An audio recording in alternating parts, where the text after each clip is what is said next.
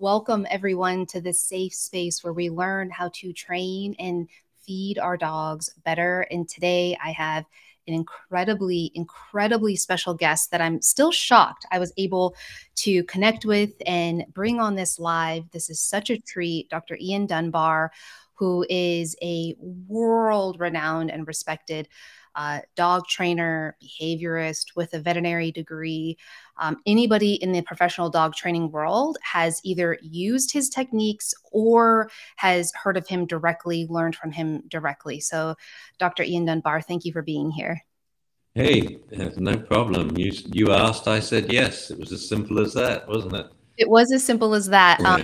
And so I was shocked, but excited and pleasantly surprised. So I want to jump right into it to give some value up front, because I have been just itching to ask you some questions. And the first question is kind of a heavy one, but I want to get your thoughts as somebody who's been in the dog training industry and really focuses on the science behind it, which I think is important. What are your thoughts on punishing our dogs, and how do we punish our dogs, and your thoughts around that? Well, I think the notion, excuse me, of punishment is sound. That everyone has dogs where they want to, decrease or inhibit some behaviors they find annoying or undesirable. Some they want to eliminate entirely, like a barking if you live in an apartment block. But the nature of punishment is what, people just don't understand it. When you look at the definitions of punishment, and I'm writing a book at the moment, very exciting. So I actually looked at 60 different definitions of punishment from various fields, the legal field, psychology, research, education, so on. And 65 to 70% of them, I can't remember the exact number, don't even mention that the nature of the punishment should cause discomfort, fear, or pain. It just says a stimulus that. So throughout my entire career, as soon as I looked at that, I thought, well, obviously we want to do it, the stimulus, to be a pleasant one. And that has been my sort of lifelong sort of quest, if you like, to come up with non-aversive punishments that are altogether much quicker and much more effective than aversive means. You see, because as soon as you are using something nasty like a leash jerk or a shout or a slap or a shock, its only instructive value is the precision to which you deliver it. The timing has to come with less than half a second of the transgression, whatever it is. And of course, people can't do that. Most people have, really crummy timing, and they're totally inconsistent. So it's very difficult to get a purely aversive punishment to work, because you've got to get it to subscribe to 5 very specific criteria. So what I do instead is I just use my voice. The dog's barking. I say, shush. He's running around like an idiot or humping the cat. I say, go to your bed, settle down. Well, that works like a punishment. It immediately eliminates the misbehavior, therefore it's a punishment, but it's in no way aversive, giving my dog guidance and instruction. So you see, this is where I think many trainers and the whole Lima thing made some huge assumptions and became very anti-punishment and negative reinforcement. And the assumptions they made were that punishment and negative reinforcement have to be aversive. No, it didn't say that in any of the research. That was dog trainers that decided it had to be aversive back in the early 1900s. So punishment is defined by its effect on behavior. It reduces undesirable behavior and eliminates it. Everyone wants that. What none of us want to do, I hope, is frighten or hurt our dogs. So we can punish. I even negatively reinforce using just my voice, not even raising it. So the techniques are both valid, but the way they were interpreted by dog trainers and by Lima, that they had to be aversive, therefore they're wrong, they're bad, they're negative, they're inhumane, really caused an enormous rift in the profession of dog training. And I think that's very sad. You know, way back when I founded the Association of Professional Dog Trainers, it wasn't an exclusive organization that said to people, you can't be members because you're nasty people or you do nasty things to dogs. It was an open organization to anyone who was a dog trainer or interested in dog training. And when you think about it, who would you want to come to the conferences? Well, we want to be always preaching to the choir? No, I want people to come who are training in ways that I don't necessarily agree with, so I can chat to them in the bar and convince them. And the way I convince them is, hey, get me a dog, I'll show you. But now, you know, at conferences and seminars, you don't even see a dog. The audiences don't bring their dogs like they used to. And the speakers usually, you know, lecturing on the stage. It used to be, I love people like Sue Sternberg. She'd say, hey, give me some dogs from the audience. I'm going to show you how to teach retrieve. And she ends up with something like an Irish wolfhound, a beagle, and a husky. You know, and she just trains them on stage, and it's hilarious.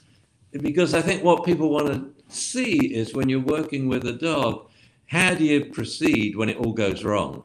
When it's falling apart? Well, move to plan B. But so it's a sad thing, I think, because now we are left with people who focus on punishment training using, you know, old leashes, collars, and maybe shock collars. And then the other group is giving food rewards only.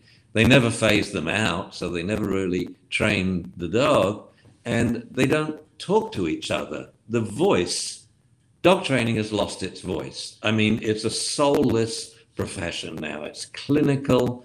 It's not relationship based like it should be with you talking to your dog. By the way, once I start talking, I don't stop. So we need a cue here. So you can just do this, you know, put your finger to your lips if you think I've gone on for too long, and then we'll have another question because it's meant to be the two of us here. There you go. I've said enough. Oh, I can't hear you. What happened? Oh dear. Okay, sorry, There we go. So I will say one thing. First off, everything you said, incredible. And I want to jump into it, but your audio is a little poppy, a little staticky. So are you using, and don't worry about, I can edit this part out later, so don't worry about it. But are you using a microphone? No. Just the one on the computer. You might want to exit out of this and then come back in, and that might reset it. Okay, I'll do that. Yeah. And no worries, we'll fix it, and I'll keep talking while you go. All right. Okay. Yeah. So guys, for those listening, like I'll have him kind of re-share some of this stuff, but what I think is interesting is that he is encouraging, and for those just jumping in, since I'm probably going to edit this part out, let me just say this.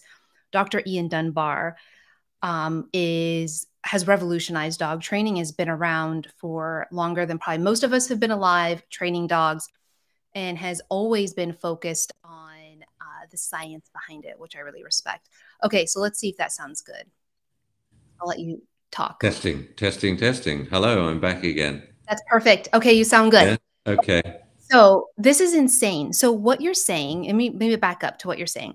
You're saying that when we think of punishment from science and from research, punishment is a stimulus that, meaning it's something that creates a different response. Is that a good way to explain it? Has effects on behavior, yeah. Effects on behavior. And what you're saying is science specifically states that aversive punishments, which kind of sounds, I guess, a little bit of a juxtaposition, but aversive training methods that are typically used or often used in punishment, there's no science to show that that's beneficial for a dog, especially in training. Is that a correct understanding? Well, in research, they just said a stimulus that.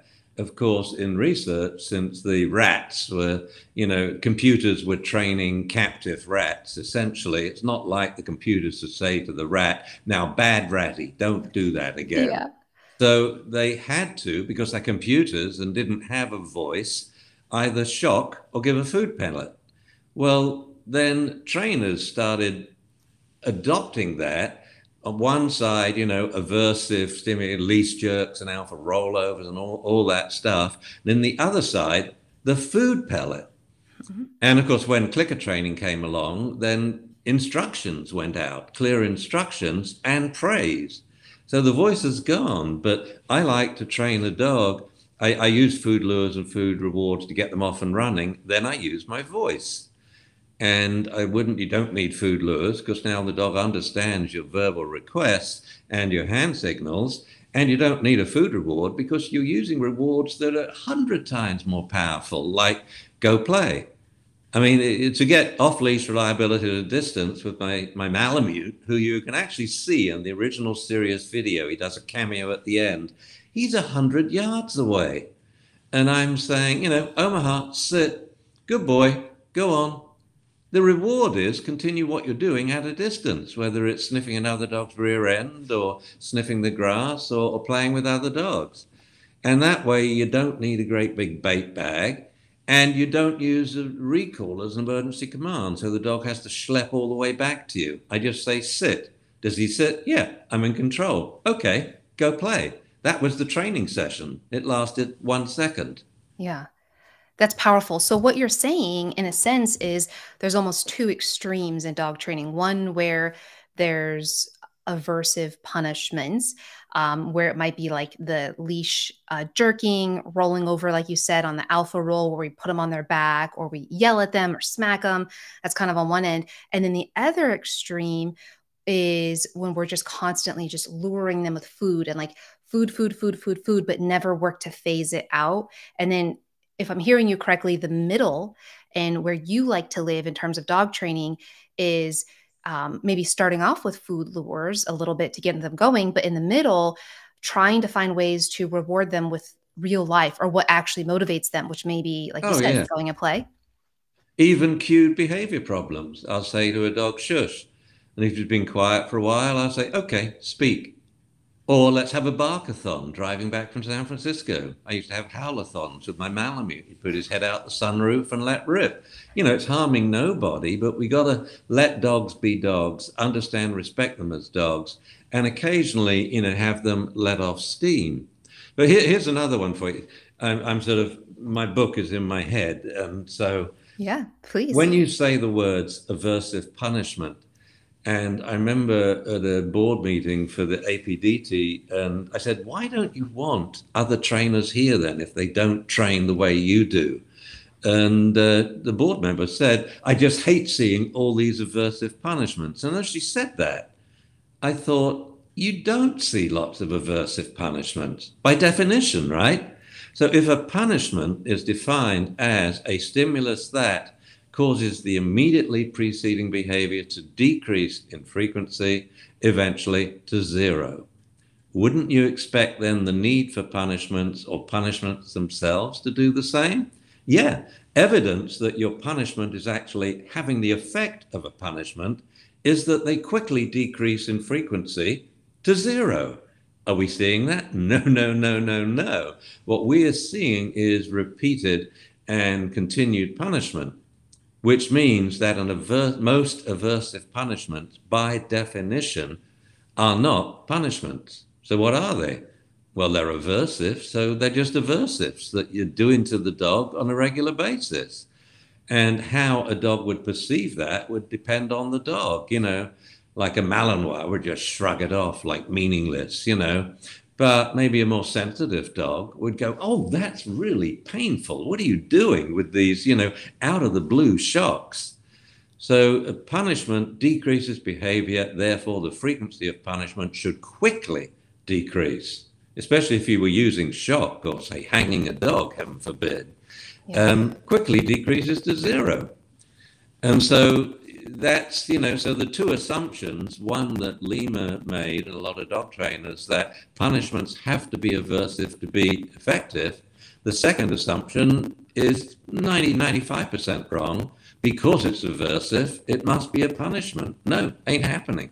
And just understanding, I think, the very basics of the learning theory, rather than getting bogged down in this insanely unnecessary and irrelevant 110-year-old learning theory from computers training rats trapped in cages that has no relevance to dog training whatsoever. And then coming up, and it's the reward training that's failed too. I mean, why are we even talking about reinforcement schedules when you need a computer to calculate them? I mean, I'll try now, a variable ratio reinforcement, right? So I'm going to give you 10 numbers, and it will average out to 5. So say we're teaching a stay, and we had the dog on a VR5, which means on average, I'm going to reward the dog every 5 seconds, but not continuously, not fixed every 5 seconds, because the dog can predict that, and we'll get the same thing that happens in payday. Mm-hmm. They come to work Monday and you wish they weren't there. Tuesday, they're pretty slow. Wednesday, pretty good. Thursday, Friday, they're brilliant. And then you pay them. So, and they come back Monday, soon, right after payday, you get a drop off of performance. So here's a VR5. I'll try and do it. It takes a lot of concentration. Okay. 2, 8, 1, 9, 5, 4, 7, 3, 6, 5.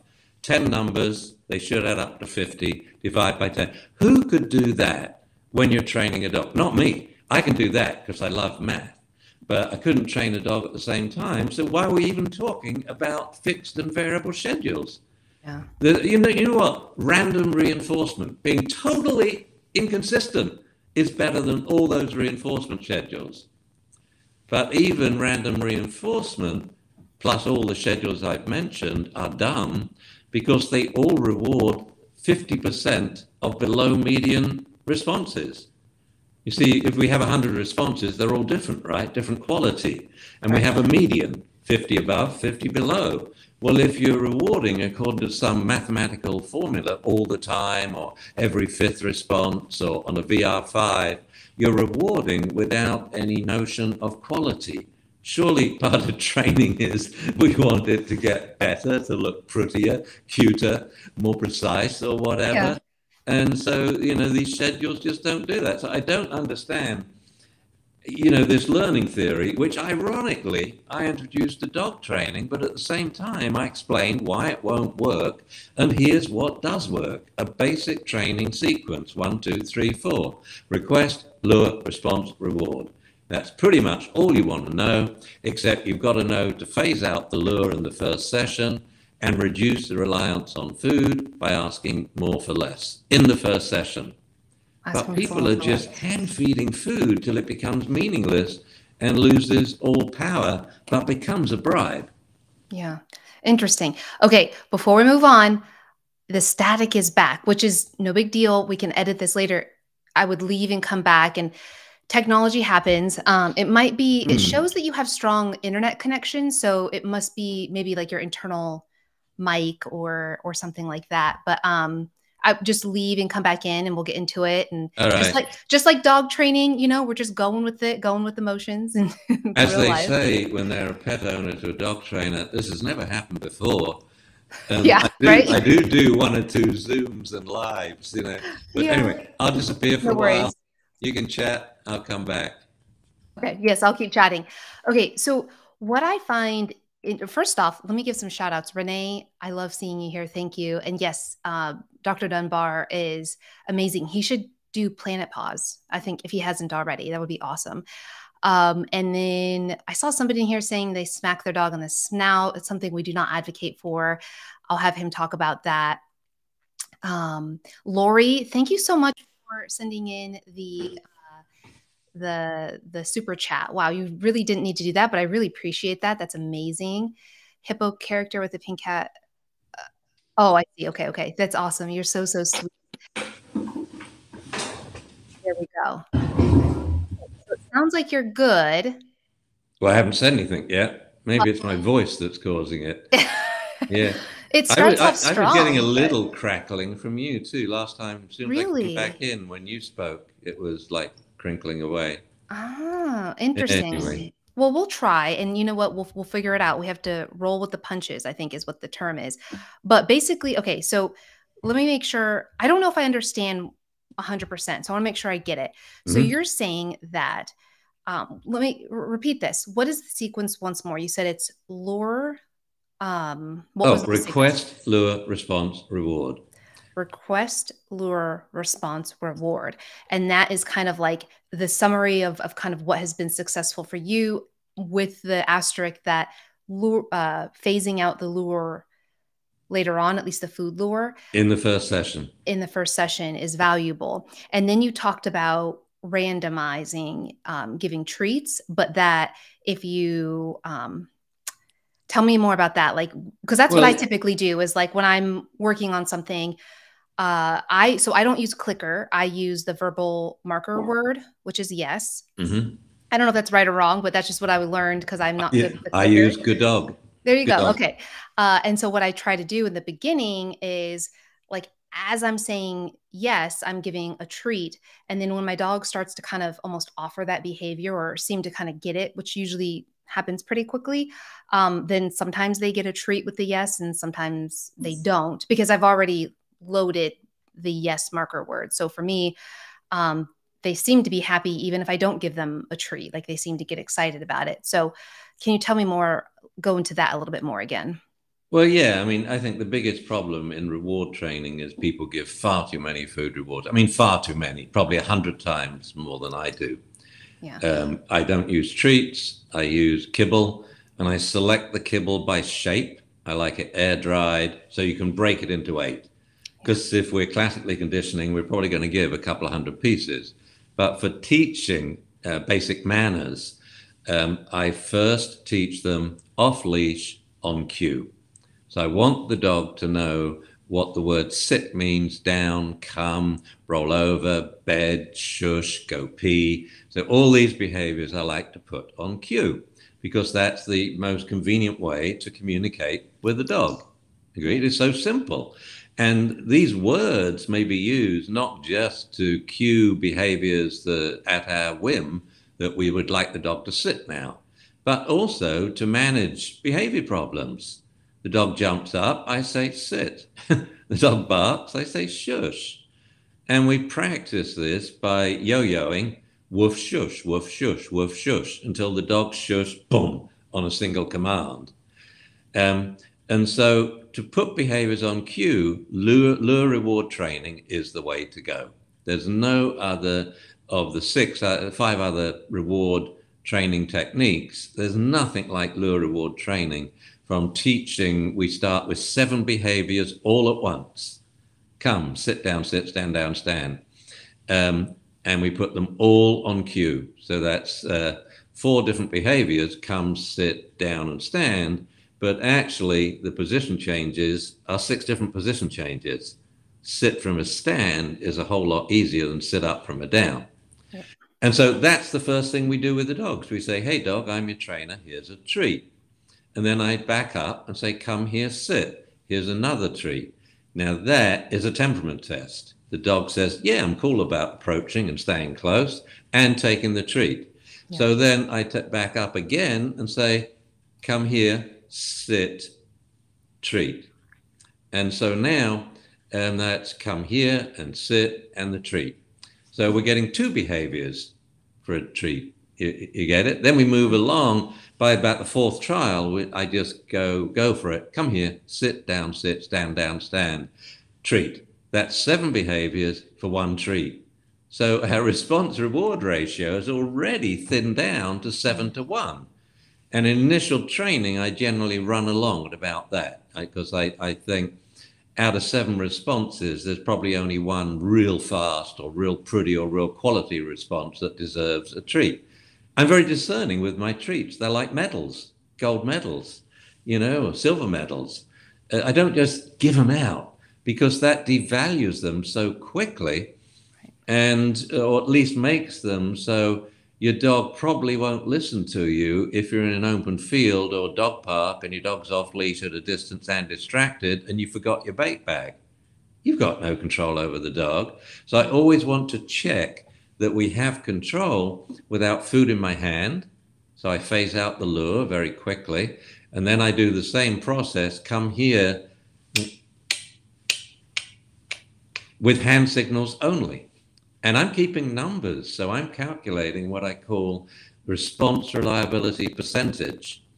So basically, that is the number of responses your dog did, the number of commands divided by the number of commands you gave times 100.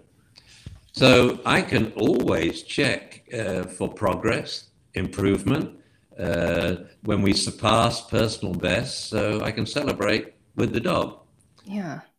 So the lure is, let me define a lure then. A lure is something that teaches the dog teaches a willing dog which specific behavior is desired.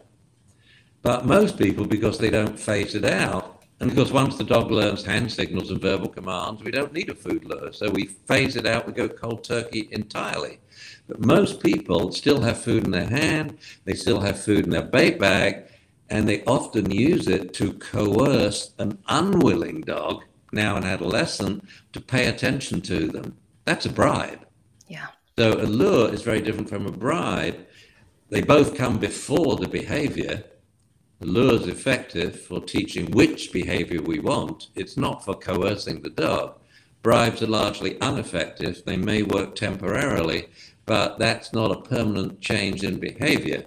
Whereas a reward, of course, comes as a surprise after the behavior with no promise of a reward for sitting. It's not like eat your spinach and you get ice cream. It's by surprise, you reward the dog for sitting. Like I do things, I'll hide food rewards around the house, on the mantelpiece, under a cushion. I even did it in the park down over here. I hid them in trees and forked in the tree. So I went down to the park empty-handed, no food treats, and said, Feeny, come here, sit, good girl. And I picked it out of the tree. And Rocket blew her mind. She looked up at this tree and looked for more. And for the rest of her life, every time we walked under this tree, she was looking to see if it's in treat bloom. I love that. I love that. So I think what's interesting is your how you rely on the reward, and the reward doesn't need to be food at all times, and that you're kind of reserving the treats to be more of a more meaningful, because if you're just kind of shelling them out one after one after one, they can lose their value. How would you work on this with like a heel? I see a lot of trainers online that they do a heel where they're just giving treat after treat after treat for staying in position, especially for a dog that wants to pull and yank in every other way. Like, how would you work on that? Well, number one, I'd do it off leash. I would teach the dog to follow indoors before outdoors, at home before in public, so you don't look like an idiot. Yeah. So off-leash following exercises around the house, from room to room, around furniture. So you've got to build this like psychological bungee cord so the dog wants to walk by your side. Mm-hmm. So I'm never going to use the leash or any kind of collar, halter, or harness to force the dog, to confine the dog, chain him like handcuffs. You will walk by my side and you'll damn well enjoy it because I'll stuff treats in your face. Yeah. So first we do following indoors, like 8 weeks to 12 weeks, because we can't go outside yet unless we're carrying the dog or have him in the car. Then I teach him to heel, which is much easier than teaching walking on leash because it's much more precise. And I teach it in one steps. So I go sit, one step, sit. That's the heel. And then treat. And then I go for two of them. Sit, one step, sit, treat. So I'm phasing out the treats already by asking more for less. Soon I can do 6 of those in a row. So now I go 2 steps. So I always go sit, heel, 2 step. Because when you see the effect of 1 step, I've seen dogs just decompensate and go off like a rocket after you take 1 step. Well, imagine if you walk 20 steps in a row. Yeah. You've energized your dog before, he can't pay any attention to you. He's so worked up. So the control is to sit by your side. So after 1 step, I sit him immediately. And then we have 3 steps, and then 4 steps, 5 steps, in a straight line. When I get to the end of the room or my garden, I turn around, come back in a straight line. Then I do turning in motion. Okay, and then a lot of speed up and slow down on cue. So I say, Rover, hustle, and then I speed up. Or I say, her over, steady, I slow down. So now the dog learns what hustle and steady means. So if I'm walking at a normal pace and he's moving too far ahead, I say steady, and he moves back into heel position. Then I put the leash on a trained dog and heel him on leash. Then I'm going to teach him to walk on leash. Yeah. So that's the process. What do people do instead? Nearly everyone I know has a puppy. As soon as he's old enough to walk on sidewalks without risk of parvo, they put snap on a leash and off they go. And in one walk, they teach the puppy to pull on leash. At which point, training now becomes combative. How do I stop him from pulling on leash? And it's $1 billion industry, all this equipment, these halters, these harnesses, these collars, those that are slip collars or even pinchy collars. Or, to me, it's insane to train your dog to walk by your side. With Jamie, I even did the same thing with Jamie for practice when we're on sidewalks. And I would then take my arm off his shoulder, and I was paying attention to what he did. He wanted to walk by my side. And as a dad, I felt really proud. I'm not holding his hand. I would always take hold of his hand if ever we crossed the street. Right. But on the pavement, I watched him like a dog. And if ever he is moving, I just say statue. And he has to stand still. And we've practiced that in fun, so it works in emergency. But I think all this stuff to get a dog to want to walk by your side, I mean, it really is a bit overkill and making a mountain out of a molehill. And it turns, as soon as you add that leash on, we're going downhill. I'm sorry. So we do all our training off leash. The whole of serious puppy training classes, well, 50% are off leash unless we're doing walking on leash exercises. Because otherwise, if you train on leash, you see, you've turned training into a two-step process. You train on leash and convince yourself you have control, but you don't, and you find that out as soon as you let the dog off leash. Yeah. And so you've got to train on leash, then you've still got to teach off leash. So we just teach off leash first and then put the leash on the trained dog. Interesting. It's so much, it's more than interesting. It's common sense. Yes, you're very right. No, look, I grew up on a farm, right, doing all of this. I mean, my grandfather and my father trained the gun dogs this way. My granny trained the 14 farm cats this way, off-leash, lure reward training. My great-grandfather won a straight-line plowing contest with his horse with no reins. One horse, and he's sitting on the plow, just giving verbal instructions. Move on, slow down, a little right, a little more right, or turn right. Because when you've got to plow a straight line, you've got to have precision commands. And he won, all the other horses were reined up. And so that I just grew up learning this stuff. I just gave names to it, like lure reward training or weight and reward training. Actually, Jamie named that one.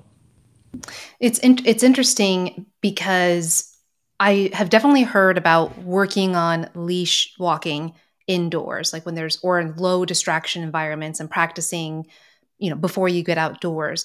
But I had never, and I might have read it in your stuff years ago, but at least when I'm kind of scrolling on the internet and learning and watching other trainers, I've never really heard of it spoken in the way you describe, where we want to teach them off leash first, starting low distraction and really teaching what heel is. Because one thing I've been learning through trial and error is that heel is really less of like an action, right? It's more of a position. And that's how my mind works and thinking about it. Like when you're in heel, you're kind of right here.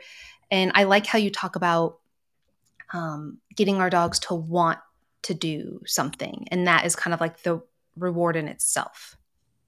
Yeah, that's a very perceptive comment you made right there. And very few trainers get this. Heel is a position, and the dog has to maintain position whatever you do. And so a great exercise to teach heel is you stand still and you say to the dog, heel. And the dog has to move from where he is and come into heel position. And you lure him and position him. Then you turn 90 degrees and say heel. Then you turn 90 degrees, heel. Then you take one step, say heel. Until then, you can take one step or two steps, turn 90 degrees, 180, 270 degrees, clockwise or anti-clockwise, and say heel, and the dog has to find heel position. Then, as they do it in England, in motion. You just start walking and say heel, and the dog has to find heel position. And this is so important because of the way dogs learn. You see, if we teach the dog to sit, it's normally sitting in front of us or sitting by our side. And if it moves a little out of position, it might not sit. We actually test the response reliability of it. And so, for example, 1 yard away, you have about a 10% drop in response reliability. 3 yards away, about a 40% drop. 5 yards away, 60, and so on, till you get to 0. Now you're saying sit, the same command the dog knows in these two positions, but he's like, I've never heard that word before. So that's how dogs learn. They're very fine discriminators. So if you teach a dog in the kitchen, 5 p.m., you have a good 5 p.m. kitchen dog. You, maybe your husband, can't control it at all. Yeah. But on the other hand, when you're at a dog park, you can't control it either. So we must train the dog in every possible situation, scenario, body position, and what we're doing. Luckily, there's very easy exercises to do that stuff. It's funny today, I haven't talked about this stuff because it is so basic for years, since the 90s, but thanks to Jamie, it's all archived at Dunbar Academy. He had this bright idea to digitize his daddy's brain. And we put it all on this one website, so hundreds and hundreds of hours of seminars and what have you, and hundreds of hours of me training dogs.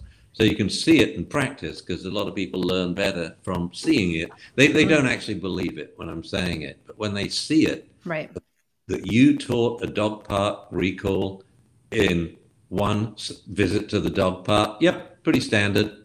We go to a dog park, dog won't listen to you, never has. But you always somehow come home with your dog after he decides to come back to you. We're going to put a recall on him today in the dog park. And they go, well, I don't believe it. We do it all the time, So the whole, I think you have a link where they can get. Yeah. Yeah. I'm glad you're bringing that. I slipped my mind, but I do, for anybody watching, what he's speaking about is their Dunbar Academy. I'll have a screenshot here, and this is basically, and there is a special link where you get 1 full month completely free. It's linked down below for you. But what's really cool about this Dunbar Academy is you get, as he said, hundreds of hours of training courses, modules, and live and like actual instructional videos where you can actually learn kind of what he's talking about. And you actually coined and developed serious puppy training, which is it's an incredible puppy training course. And I know there's been questions in here about that, but this is kind of, I put a screenshot on here for kind of what some of the courses look like. You see there's essential puppy training, dog training. The series is in here, getting started with the Top Dog Academy. And then it's a family business, which is really cool. I'm really big. That's my crew. Yeah, that's your crew. Yeah. That's your crew. And you can, and like I said, you get a completely full month free with this for the Top Dog Academy membership. So it's pretty cool that you guys can test it out. That's exclusive, for this community, in the link down below. And here's kind of a summary of what is included on there. And I know Jamie gets on and does these, who's your son, who gets on and does these live webinar Q&As. So you get some more personalized support, which I think is really important, because even with videos, I know that sometimes there's still questions that come around. So I'm really excited and honestly really grateful that you're offering this to my community and those watching, because it gives them, especially for them. Yeah. And it gives them, kind of like you said, actual real life and video instruction of how to do things. Because a lot of people are like me, especially watching videos like this, they're visual. So we can sit here and talk about it, but people who want to see it happen, really committed, I highly recommend that you check it out. It's really incredible. And everything you do is really science-backed. And I think that's really important, because you and I talked about this before. There's a lot of emotions in dog training, and it's really become divided, and it's really become a heated environment to work in. And so for those of us that just want to get the facts, use actionable stuff focused on positive reinforcement. Like this is your go-to place. Yeah, I just seeing a question here from Peter. How do you punish a dog without a leash? I don't see where the leash is irrelevant for punishing a dog. So by punishing a dog, we mean reducing some behavior that it's doing that's annoying you. So here's a useful maxim. What is your dog doing that's bugging you? All right, what do you want the dog to do instead? Define that, and let's teach him to do it on cue. Let's say he's pulling on leash. I would say I'd teach him steady, to slow down. More importantly, I would teach him heel, which means move to heel position. And once the dog is out of position, if you say heel, he doesn't really understand what you mean. That's why we did the exercise I just talked about. Take a step, 2 steps, 3 steps, turn clockwise, anti-clockwise, and then say heel. So the dog has to move to heel from every other possible, position and action in the garden, say. Now you can use heel as a very effective correction or punishment, but you can say it sweetly. And sometimes when I'm really pissed off, I will say, Omaha, heel, good boy, or sit. And when I lower my voice and say it like that with a smile, the dog knows, oh, he's going to follow up. And by following up, I don't mean there's going to be an argument or I'm going to get nasty or hurt the dog or frighten it. I just mean this command is an essential command. It's a must-do command. There will be no discussion, no argument. You will sit. And if you make me repeat the command, once you've eventually sat, I'll say thank you, mastering as much sarcasm as I can, and then you have to repeat the whole exercise. I'll step back and say, Rover, come. Rover, sit. Oh, good boy. I knew you could do it. Go on, go play. So just think about that. When I cue the word that it's must do, and I do that by changing the dog's name. So going into the ring, I changed Omaha to Wahoo. So when I say Wahoo heel, it means it's a must do command and it's showtime. So try and muster a little style or as much as you can for a Malamute. So when the prefix is his formal name, then if he doesn't do it, I will keep repeating that command until he does. And when he does, then I count how many times I repeat it. Why? For the people who say, oh, you never repeat the command. Well, watch this. Look, I had to repeat the command 8 times. 6 trials later, I'm only repeating it twice. 15 trials on, he sits after every single command. We would only know that, you see, if we quantified, kept tabs of our results. And so we can graph it out and show improvement. Most people do it once and then moan at the dog. Well, the first time's always the hardest time. So, yeah, always think, what is the dog doing that's bugging me? Can I think of what I'd like at the front door, it's jumping up. Well, how do you want him to greet visitors? You want him to totter up on his hind legs with a silver platter and sherry glasses on it. Say, oh, how do you do? Jolly good show, come in. That would be amazing. No, and so I asked me, well, how do you want him to greet people? And they say, well, he could sit. I say, good idea. That's a really good idea. Let's teach him to sit when greeting people. And now if he jumps up, there's your punishment. You say, Rover, sit.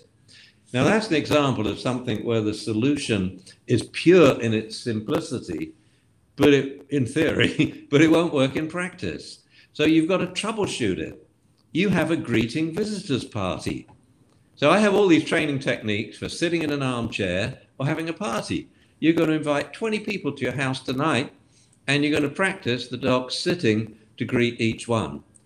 But since you know they're coming, you don't have to pay attention to them. The door's unlocked anyway. You pay attention to your dog. Rover, sit. I said, sit. Thank you. Sit. Good boy. That sit. Good dog. Enter. Sit, sit, sit, sit. Good dog. There's a good dog. Okay. Say hello. And your visitor's not a stranger. They've been instructed. When they hear the word say hello, get a food treat out to lure them to sit. Otherwise, they'll probably get a nose prod in the ghoulies pretty quickly and double over, this flying furry missile. And they pet the dog only if it remains sitting. Then you tell them, do you want a beer? They say, yeah. So it's out the back door. Go out the back door, get a beer, come in the front. They're going to repeat the greeting. And each of the 20 guests will come in 10 times throughout the party. And by the end of that morning, the dog's got it. He now knows it wrote, ding dong, ding dong, better go back to my mat and sit and not move till they say, it's, and so when you sit and think positively, I actually hate that word because it's so ambiguous. I'm a positive trainer. What, you use positive punishment? I mean, this ambiguous terminology drives Fair. anyone. Yeah, confuses everybody. But when we think productively, let's say, whenever your dog's doing something that bugs you, write it down. Now write down what you're going to train the dog to do this week. I want him to slow down. I want him to come to heel. I want him to shush. I want him to settle on his bed. And then there's another question about, are one-word commands best? Generally, yes. But once you've taught dogs the meaning of commands, you can chat to dogs in perfectly constructed English sentences. My two favorite sentences I've ever said to dogs are one to Claude. He was the one in the picture, the big red Rottweiler hound. And my most commonly said sentence to Claude was, Claude, shush, get your chew toy, go to your bed and settle down. Well, the only words he understood were Claude, shush, chew toy, bed, settle. But I say it in a sentence. My favorite all-time one was with Phoenix. I'd say, Feeny, so Feeny, come here, take this, go to Jamie, please. I just say please because isn't that a nice thing to do when chatting to a lady, And then Feeny runs off searching high in the bedrooms or low in the garden to find Jamie, and she sits in front of him and delivers the message. We used to call it Malamute Mail. And as a joke, we used to write on it in like Phoenix letters, with a backwards E. Dinner's ready, come quickly, or it's mine. Phoenix. This is incredible. So basically the way I'm understanding it is instead of punishing our dogs or yelling or whatever, when they're doing something we don't want, what you're saying is we need to, in a sense, redirect them. And then in an ideal world, it's almost thinking of this proactively or in a preventative mindset where we're thinking, okay, here's the 3 things that my dog does that I don't really like. Okay, maybe excessive barking is one of them. So, okay, what could I have them do instead? And I'm doing this before this happens, right? Like I'm doing this when I'm calm and have my frontal lobe active. Think, okay, instead of barking out the front window, maybe I'd rather them go to place or sit or to heel next to me, come next to me instead. So we work on that in a low distraction, non-leash environment, teach that. And then when they start barking, hopefully we try to prevent it, but like when they do, then that's when we can punish them, which by punishing, we're saying we're just literally redirecting. We're giving them a different cue. So they're starting to bark and we're, I'm Marlo here. It's like, shush, Marlo, sit, or Marlo, place, or something like that. Is that a good high-level summary? Yeah, it's much more than simple distraction or redirection, though. Okay. You've probably, a lot of your listeners have heard, I'm sure, DROs, DRAs, and this is, differential reinforcement of another behavior or an alternative behavior, meaning a mutually exclusive behavior. No, it's much more precise than that. We are specifically telling them to do something. So for any vocalization, the single word shush means stop vocalizing, period. So it's not like I'm waggling food treats or saying, get your toy, get your toy. I'm saying, shush, you can continue what else you're doing. I just want you to do it quietly. And this is, I'm really bugged by barking, and especially when dogs are playing. So I don't allow dogs to bark or growl when playing. And I just use my voice to do it. They go, woo, woo. I say, hey, shush, shush. And if they try to resume play and bark, I'll just take hold of their collar. I say, excuse me, sit and shush, get a grip. There's a good dog. Now go play. Good boy, good boy. There's a good dog, good dog. So I'll praise him hugely for being quiet now, focus on him, but he's going to learn to play quietly. So in that situation, let's say he continues to bark, like they're intense barking when they're playing or, and you go up and you gently grab their collar and you say, shush, Finnegan or Marlowe, whoever, and they're quiet. So you kind of reward, but then they, a minute later, 2 minutes later, go back and they're barking intensely again. Do I just repeat the We do it again. process? Yeah, we do it Okay. again. Or do we Until, stop that play session so that they're not no, practicing? I Okay. don't want to stop play, but he may have to take a 2 to 3 second time out to calm down and focus on me. I don't care how many times I have to do it. The dog will learn to play quietly and gently with other dogs. I mean, I love training the impossible.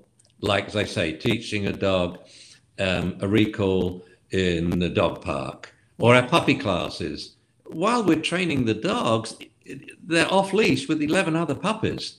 We don't wait for a quiet scenario with no distractions and we think, righto, puppy, you're going to learn how to play quietly in this room and to come when called or to sit when requested. And it just happens. And over the years, I found stepwise ways to do it, so it's easy for the owners. I'll give an example, like in a puppy class. Okay. So I say, let your puppies off leash. And then 5 seconds later, I say, okay, take your puppies by the collar.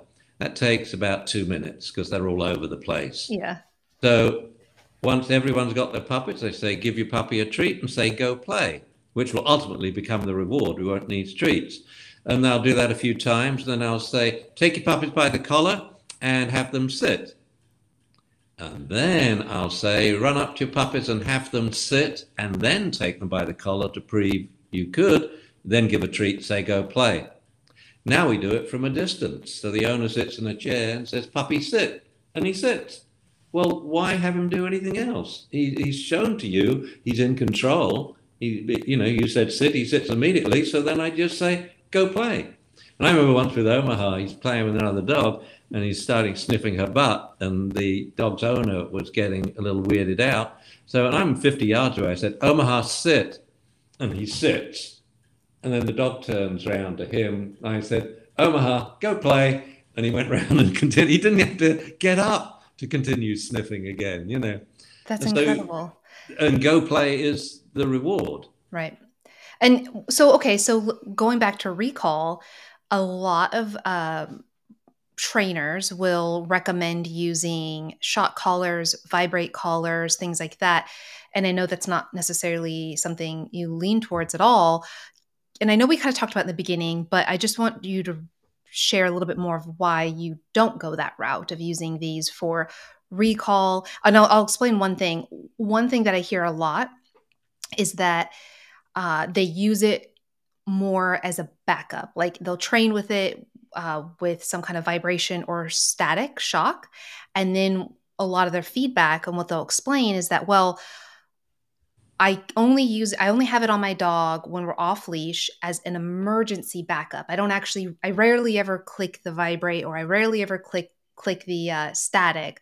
So it's not really doing much to the dog, but when I have it on, they actually recall. What is your thought on that? And like, what is actually happening there? Well, it's whether they have a gentle leader or a shock collar, they're making the same mistake. They've turned it from a training tool, whether you approve of them or not, into a management tool. It's become a crutch now, so they never take it off, so they never know what would happen. I would say, well, let's go to the dog park and let's just teach the dog park recall. I've got an hour to spend, and it will take an hour because for the first 30 minutes, the dog won't even come anywhere close to me. So why train? I'd just be banging my head against a brick wall. Mm-hmm. But eventually, we know this. So, for example, to give an example, a case of a dog had no recall, says never comes when called, it's just driving me crazy. And I said, well, when do you let it off leash? Oh, in the dog park. We do it every day. I said, well, when was the last time you went to the dog park? He said, well, to be honest, before I came to see you, because I wanted to try and calm the dog down a bit, I said, what, this dog here? And he said, yeah. I said, well, then he came, right? Otherwise, you wouldn't have a dog to bring to see me. Yeah. You see, all dogs eventually come in the dog park when they are ready. That's when you should start training instead of punishing them for coming by putting them on leash and leaving the dog park. So when a dog comes to me of its own volition in the dog park, which always happens eventually, because I've got his whole dinner in a bag, I'll say, hello there. Hey, do you want a little amuse-bouche? or a starter, yeah, and I'll give them 6 treats, put my bag in my pocket, and I run off. I would say a good 80% of dogs run after me. So I stand still and say, sit, good dog, treat, treat. Then I run off again. Now I'm only walking away. It's just a matter of trials before now I can't get away from the dog. If I walk, I have a dog heeling by my side looking up at me because I'm holding the bag way up here, you know, and then I give the bag to the owner and we're going to do yo-yo recalls. So we're going to separate each other by 25 yards. He's got the bag as a crutch. I don't have anything, but I've got training in the dog. And because I trained him, when I say, hey, Rover, come here, come on, pop, pop, pop, and run away, he's going to run after me. And I'll get him to sit and say, good boy, I love you. And give him a I love chest scratch. That gets through to the dog's brain really quickly. Oh, good chest scratch. Then I say, go play. Because that's the reward. I don't need a bag of food. I used it to teach the dog what I want him to do. And now it's a matter of how much of the training left a permanent trace, not everything, but a lot, sufficient for me to work it without food on my person.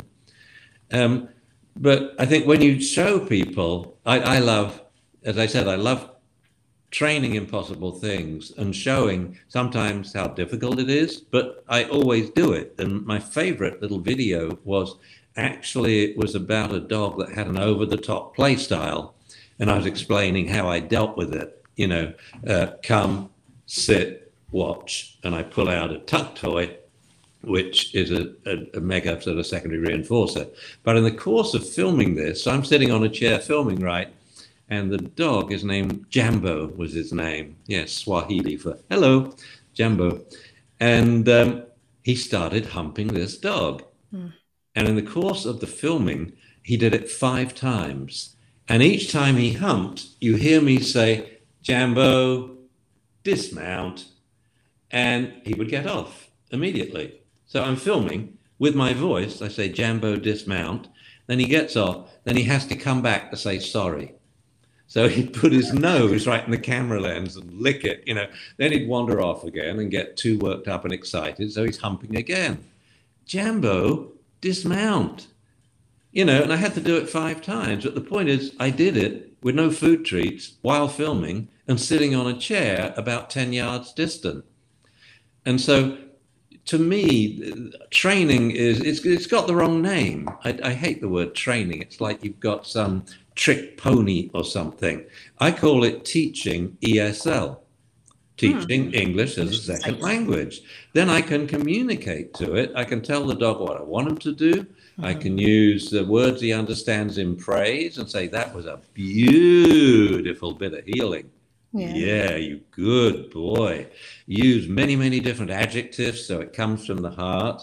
But most important for dogs and their owners, you can use these words to act like a punishment. A dog cannot chase the cat if it's sitting. So can you teach a dog to sit on cue? Duh. And, you know, he can't pull on leash if he's sitting. He can't jump up if he's sitting. You know, he can't perform noisy personal hygiene when we're watching TV when sitting. So a single instruction, sit, can resolve, inhibit, reduce, eliminate, curtail a good 90% of behaviors that annoy us and get dogs a lot of grief and raise anxiety and frustration levels in owners, because no owner really wants to get angry with their dog, right? Or to jerk their dog or hit it. Or even use, you know, shock collars. Yeah. I don't think a lot of them. Do you think that there's harm in using those? Like a shock or a vibrate collar, like a prong collar even? Like, do you think those can ultimately cause more issues down the road? And I'm sure they can and do, but more importantly, I'm sure that they aren't entirely pleasant. And my goal of training is that it should be quick, easy, effective, and enjoyable. Easy, why? Otherwise, owners can't master your complicated process, you know, without a degree in psychology or lightning quick reflexes. Quick, otherwise they probably won't do it. Effective, otherwise what's the point? And a lot of training is ineffective. Yeah, just because we have a bag of food tricks and a shock collar on doesn't mean to say the dog is learning and minding. I don't even mention the enjoyment part. It goes without saying.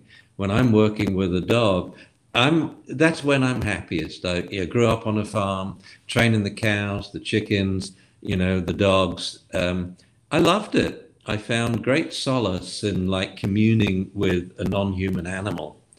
And I was the boss for once as a 5-year-old, instead of having to listen all the time to my parents and the rules of the farm. And why on earth would I want to treat my best friends like my worst enemy? Why would I want to hurt them? But I don't like making subjective value judgments about the nature of different techniques of training or different types of punishment. I do it my way. I think it's the easiest. I enjoy doing it. When I can use a single word to stop a dog humping, it, man, releases happy hormones in my body. Even a bit of oxytocin, the love hormone. And I think this is cool. My voice overcame the dog's sexual instinct and drive. Sit. And I feel the same when I see someone, say, training a, Lamborghini of a Malinois. And heel. Yeah. And one word controls the dog, or hunting dogs or sheep dogs. I love working and playing with dogs. In this room, Zuzu and I would dance every morning to Love Club. And, well, the other one I like is, what's it called? Revenge. Because I like syncopated rhythms, and so did Zuzu. And that to me is what training is. If you think about it, it's a choreographed performance where each of you will take the lead at different times, primarily the human, but when you screw up, the dog takes over. Like you should have twirled the other direction there. And I mean, I like when you see dog performances on the telly, and I love when I see the handler made a mistake there, but man, that dog covered up so well. Yep. And just made it look a bit of flair and look good. So I think we got to track back and eliminate the word training, talk about teaching ESL or language to dogs, so they at least know what we want them to do. They don't want to upset us. Come on. All this rubbish about they're trying to diss us, or what, they're meeting in coffee bars, today the coffee bar, tomorrow the world. I mean, I don't think so. They just want to have companionship and feel loved and wanted, and for people to communicate with them. It reminds me of hearing you speak about it. It reminds me of a relationship you might have with a friend, family member, significant other, where there's communication and you are almost teaching each other how to treat each other in a sense, right? Like based on your responses and their responses. And it's pretty eye-opening the way to listen to you talk about teaching over training, kind of respecting the dog and what brings them joy. I think this is pretty profound. And I know that, this is all basic for you and stuff that you've been preaching for so long, but I'm really excited for those watching to get so much value from this. And I know we're at time, but I genuinely hope that I can bring you back on here in the very near future, because I literally asked you one question and then we had all this incredible content, and it's more than I could have expected. I do want to say again, for those just jumping on, that the Dunbar Academy, I'll put a picture up here of it, that you and your family have created with over hundreds of hours of courses. Anybody watching this right now gets 1 full month for free. It's linked in the description below, so you can kind of see what's included there. You get access to an exclusive Facebook group, so you can actually get your specific questions answered. And I think that's really valuable. And I'm really grateful that you guys are offering that to my community. Thank you. Yeah, I look on it as like Jamie's brainchild when he started digitizing my brain, and by, filming the lectures. It is absolutely vast. I had someone email me who binged watched the whole thing, watching about 12 hours a day, and it took them 6 months. But Wow. we do have a lot of simple, short presentations. So, like for all your behavior problems, the behavior problem compendium is answered 1, 2, 3. It's a different type of Ian. That Jamie has a clock running, he's looking at me and he's doing this, hurry up. And I say, all right, barking. Number 1, do this. Number 2, do this. Number 3, do this. So you can get some quick answers there as well and see some quickie videos. And my favorite part of it is actually, they made me call it Dunbar Redux. It's all my old stuff, you know, my old TV program from England and the old Dog Style Daily videos like Mr. Mousy and Mr. Carcass, or the last time we filmed Claude, we were filming one of our iWoofs, and Dune broke through the door, and Claude followed him, and he blocks the camera, walks around, and so I just say, Claude, in your armchair, and he has a designated armchair because he's so big. And then Jamie swings the camera around and films him. And that's the last time we had him on camera. And he actually made a little video out of it for me, you know, playing a little song about Claude. So anyway, I don't know why I'm talking about that. I love it. Yeah. They are the things I think which they're special to me because they're so old and they're dogs that have been buried for years. But I watch these videos to just relive them for a moment, you know. Yeah. And well, I think it speaks to your how genuine you are in what you do and you share. And I think it's a really great way to share your knowledge and your experience. Like, I just want to, I don't think you saw it because I think it was when we were logging back in, but we had somebody comment here. I wanted to read it saying, finding Dr. Dunbar when I first got a puppy has brought me 4 incredible, trusting, and connected relationships with my dogs that I never would have had if I'd followed other trainers that I came across at that time. So I wanted to share that with you. Thank you. Who was that? Renee. Thank you, Renee. Yeah, Renee. So she's a big fan of you, and that's powerful testament to your work, your experience. And I'm just really, you know, I feel similar to you. There's no time that I feel more in my own skin and feel comfortable and happy and just content is when I'm working with my dogs, which is why I've created my whole livelihood around sharing that experience. Cause it just, I wish everybody could find the thing or the things that bring them this sense of purpose and fulfillment that you and I have. So I must say you are a very good interviewer, even though I spoke too much. I was panicked coming on because I've only seen your YouTube videos and you're talking a mile a minute. And I thought, my poor adult brain won't even be able to decode the question, let alone keep pace. So you're a totally different persona when you're interviewing. Oh, and, thank you. Thank you. I for speaking too much. No, don't. I mean, man, we could go forever. I mean, I brought you on to hear from you. And it's funny you say that because that's my number one complaint, which is I talk too fast. And it's funny because I speak quickly normally, but when I'm really excited and passionate about something, it speeds up. And I love talking about dogs and I love filming. So unfortunately, my videos are very fast. I'm working on that, but thank you for that. Yeah, you're lucky that, I mean, when you're doing the videos, you're talking quickly, you seem so happy and so energized. When I get passionate about a topic, my face changes and I look like a child murderer.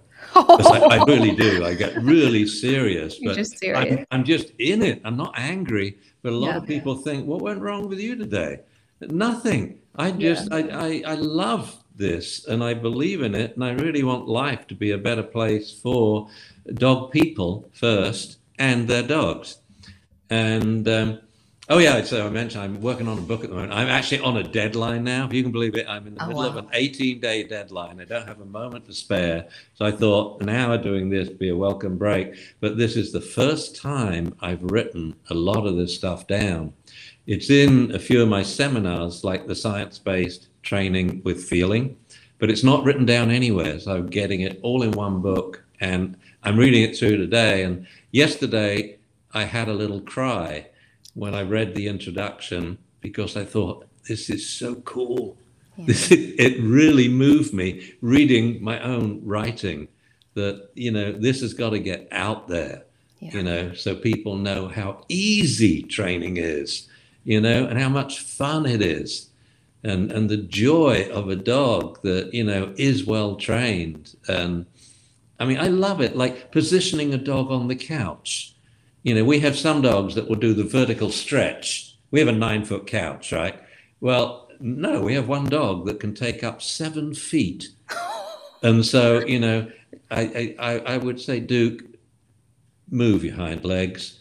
And they come. To kind of suck it in and move. The rest of his body, his eyes are Yeah. closed, his front's out, he's on his back, Yeah. but his legs come up, and he looks like a little rabbit. Oh. And that gives me so much pleasure that a verbal cue made him do that so he can stay on the couch, because once I get prodded too many times, I just say, off the couch. But I love dogs on couches. Yeah. That's my time, man. Evening cuddles. All right. Well, I better get back to my book. Okay. And Well, thank you so much. I hope yeah, we do it again. we will. We absolutely will. And I will, as soon as when is your book coming out? Probably. October. Okay. So Yeah. I will come back to this video in October and link it down below for those watching. And I cannot wait to read it. I'm so excited. Oh, we'll do loads more videos between Yeah, October. of course. A lot Awesome. of topics to talk about. Get questions from your, millions of viewers. Yeah, absolutely. So thank you, everybody, for watching. Don't forget to subscribe, and please share this with everybody you know, because I think this could be valuable for